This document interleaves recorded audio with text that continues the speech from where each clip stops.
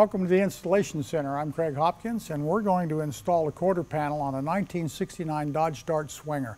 It's a cool little car. It's a 344-speed car, and it deserves to come back uphill. So what I want to do is take my time to instruct you on how to put a full panel on the car.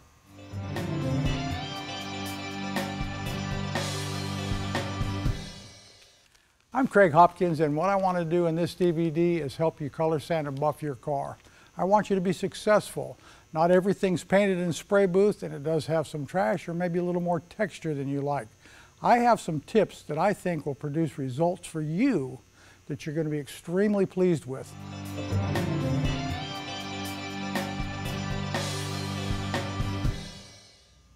Craig Hopkins, and I want to share some tips with you about getting the front sheet metal on a car. It's a balancing act, really, and everything has to work together. We have a Dodge Challenger right here.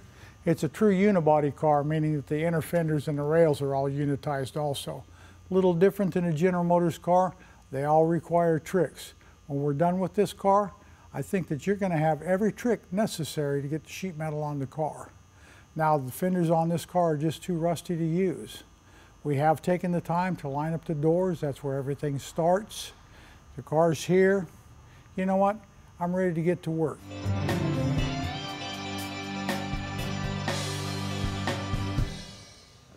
I'm Craig Hopkins, and I want to share the tips with you on successfully skinning a door in your home shop, backyard, wherever you really feel like you want to skin that door.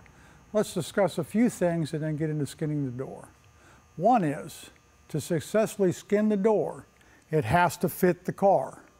And by that, what I'm talking about is it has to gap and profile at the back and at the fender. If it doesn't do that, you cannot successfully skin the door. All of these issues we'll address as we remove and replace the skin, but I want to make you aware, this is the starting point with the door fitting the car before you remove anything.